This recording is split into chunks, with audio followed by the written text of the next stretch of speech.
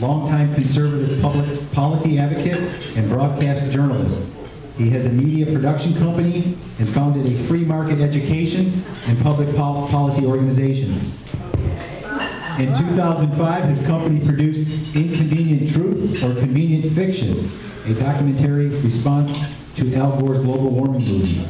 Tim has been a host of nationally syndicated radio program Talking Baseball for the last 8 years. After graduating with a degree in broadcast journalism and political science from Syracuse University, my home city, thank you very much, Tim. Tim began his career as a sports broadcaster in Massachusetts. After moving to Virginia in 1986, Tim founded a media production company called Horizons Television Incorporated, created educational productions for free market groups, and also for the Library of Congress and Smithsonian Institution. Tim has devoted substantial time to conservative and faith-based causes. His father, Joe Donner, was involved in the founding of the National Review magazine and was a strong supporter of conservative causes. Tim is a member of the Fairfax County Republican Committee, which is the largest committee in the state. We are the second largest. He and his wife, Lisa, have lived in Virginia for 25 years and are the parents to 2 boys. Ladies and gentlemen, please welcome U.S. Senate candidate Tim Donner.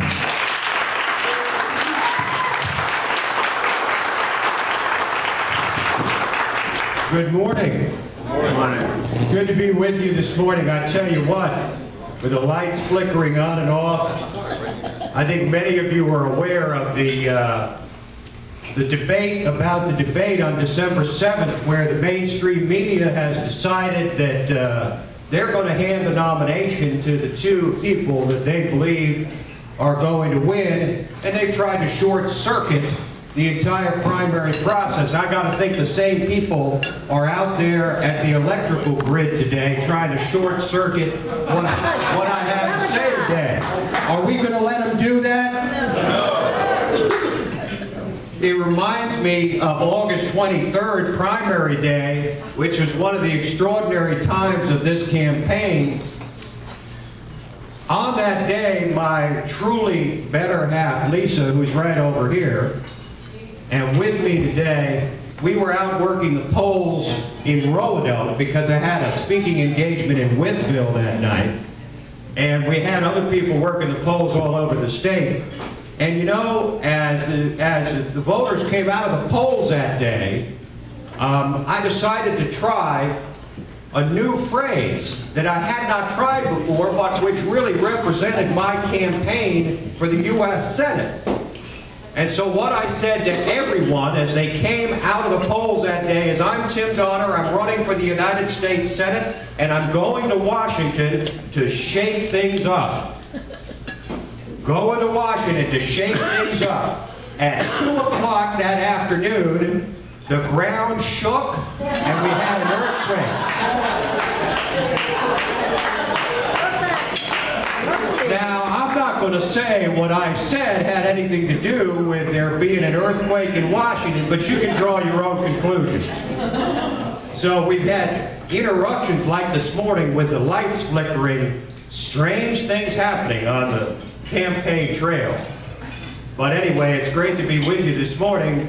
And you know, in the search for name recognition, because I haven't had great name recognition around the state, though I've been at it for 6 months now on this campaign, and I'm starting to really get traction. Everywhere I go, people are responding really well. But you know, early in the campaign, we were trying everything we could to get name recognition, and some of you will recognize the name Donner as being the same as the Donner Party. Now, of course, being that that's the last recorded case of American cannibalism, it's not exactly something that we wear as a badge of honor.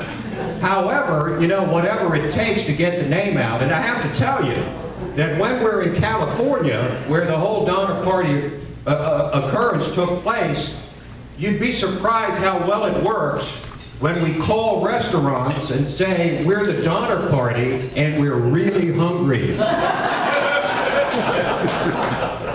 You'd be shocked how well that actually works. But now we're trying to get our name out through what my candidacy represents. I'm just a citizen and a small businessman running on a no business as usual platform. Indeed, trying to go to Washington to shake things up. But let me talk a little bit about one of the things I've done during my visit down here to Hampton Roads the last 2 or 3 days. Had an opportunity yesterday to go to the food bank of southeastern Virginia. Now, one of my campaign advisors said, you know, it'd be a good idea to show up at the breakfast wearing the t-shirt that I got yesterday at the food bank, this one right here. But I'm going to be totally honest with you. I look so bad in t-shirts that I just couldn't get myself to wear it today. But I did want to bring it up here to talk just briefly about the food bank. And you know, as Republicans, we talk a lot about the failures of government. And there are too many to be able to discuss them all here, because we'd be here for, instead of a couple of hours, we'd be here for a couple of weeks or a couple of months. But the food bank is an example of a successful, well-run, efficient program. All you have to do is, as I did, take a tour of it, and you can see how effective it is, how well it operates, and how much it helps the neediest among us. And it's an example of how government can work when it supports organizations that are proven to be effective, rather than running the programs themselves so inefficiently as the government does. And the food bank is an example of an organization that depends on volunteers and depends on the contributions of people in the community in order to be effective. So I hope, as we celebrate and honor the food bank today, that you will all consider contributing your time, your talent, and your treasure to the food bank of southeastern Virginia, because I, for one, am convinced that it is a very worthy cause. And this is America. We are the most generous people on the face of the earth. We give more to charity, we do more in the community, we give more, we spend more time volunteering by far than any country in the entire world. And that will have to continue, because as conservatives, if we oppose big government, we've got to be able to put our money where our mouth is and step up and do the work that we believe can best be done by nonprofit organizations and by private business, rather than by government.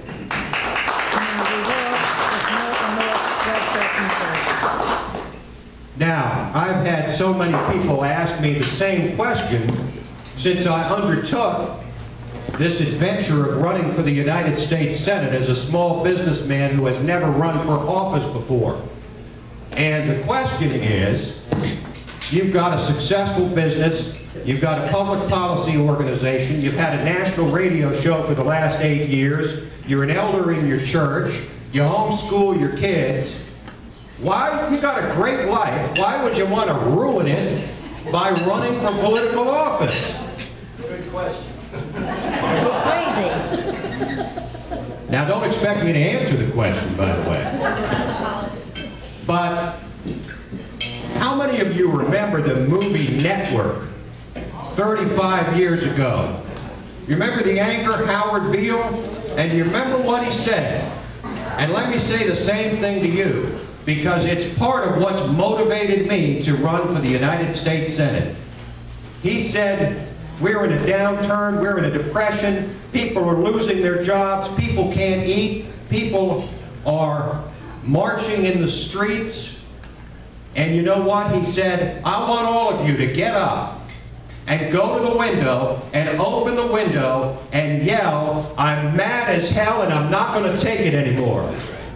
I'm mad as hell and I'm not going to take it anymore.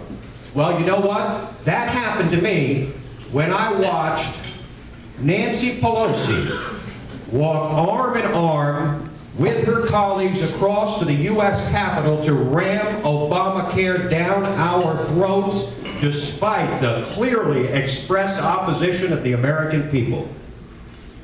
And you know, I got up and I said, I'm mad as hell, I'm not going to take it anymore. And what am I going to do about it? I've got to do something. Now, I started a policy organization to try and apply the founding principles to the issues of today, but I needed to do more.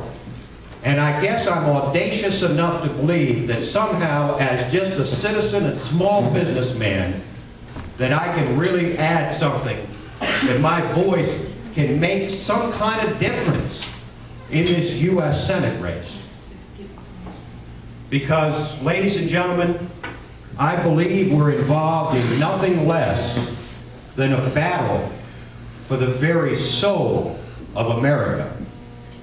And it is a battle between those of us who are trying to restore the constitutional republic that was given to us by our founders, and those who are fighting equally desperately to transform us into a full-blown European-style social democracy.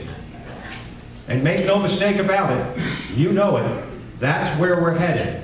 And unless we reverse course, we will be indistinguishable from the rest of the world, and we will cease not only to be a constitutional republic, we will cease to be America. And that's why I and you and all of us who are involved in different ways need to stand up and be counted. Now, you know, there is no easier way to demonstrate the difference between us and the leftists than to look at the language that we use and that they use. It's emblematic of the difference. Now, we talk about reducing the size and scope of government, and that's exactly what we mean. We talk about lowering taxes, and that's exactly what we mean. We talk about reducing spending, and that's exactly what we mean. And we proudly call ourselves conservatives and libertarians and constitutionalists. As a matter of fact, we not only call ourselves that, but many who aren't that claim to be that. They want that mantle. But look at the other side. They talk about revenue enhancements, which means higher taxes. They talk about government investments, which means more spending. And then they sum it all up with their poll-tested language manifested in the words, a balanced approach, which means higher taxes and more spending. And they won't tell you what they really are. We know what they are. They're liberals. But when's the last time you heard a politician get out there and say, vote for me, I'm a liberal? No, they call themselves progressives. They call themselves moderates. But make no mistake about it. They are liberals. They stole that term from those of us who are classic liberals. They discredited it, and now it's a dead-letter word. So their language represents, at best, disingenuousness, and at worst, downright dishonesty. They won't tell you what they are because they know if they do, they'll be turned out of office in even greater numbers than they were in 2010. And what does it all come down to?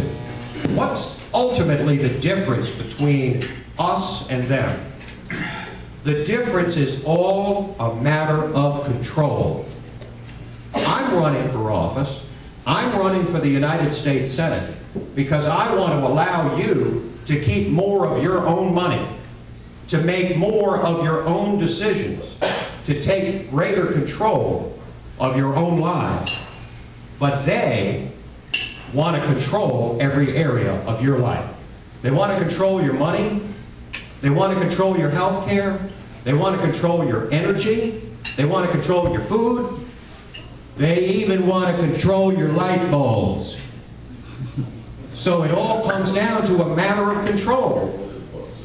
And when they made every backroom, dishonest political deal they could to squeeze Obamacare by the thinnest of margins, that, in my view, is when we cross the line from a constitutional republic headed like a freight train towards social democracy. And we must return and reverse course, and we will in 2012, because we're going to boot this guy out of the White House, and we're going to take the Senate, and this time it's going to be with real conservatives who don't spend us into oblivion, and who are going to work with a Republican, a conservative Republican in the White House, and head us back to the course that the founders set for us 250 years ago.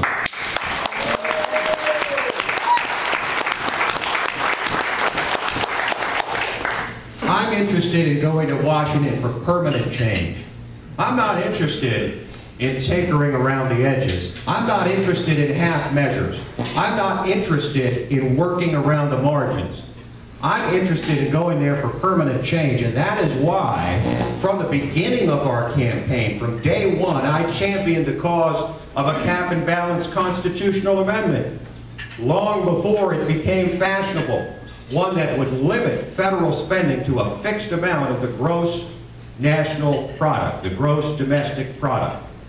That's why I championed a Medicare restructuring plan that will salvage secure health care and retirement for the next generation. Most of us in here will experience the benefits of Medicare, but this system is broken, to say the least. We have unfunded liabilities of $70 trillion in Medicare. So what I propose is for the next generation to allow them to eventually redirect their Medicare taxes into retirement health savings accounts so that they can take control of their own health care, make their own health care decisions, and spend their own money, which means we'll reduce the costs of health care, we'll improve the quality, and create real consumer choice.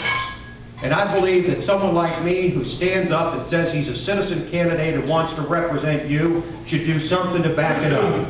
And that's why I've committed to serving no more than 2 terms.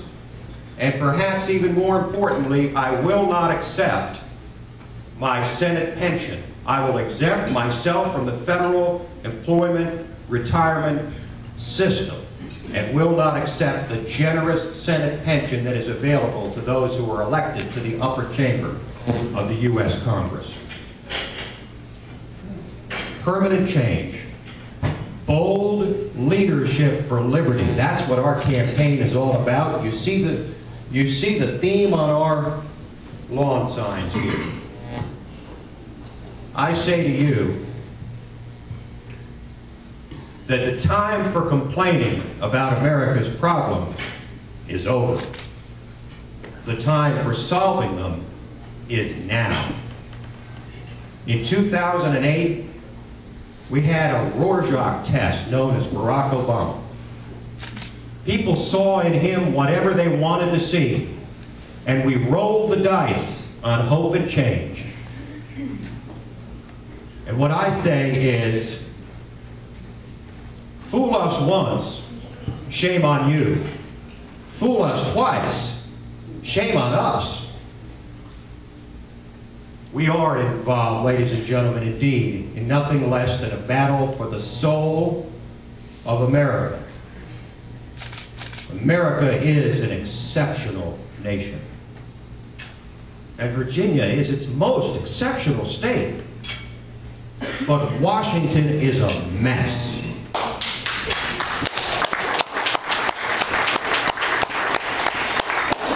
And I'm here to tell you that I will dedicate everything in me to go there and help clean it up. Thank you very much, and I look forward to taking your questions.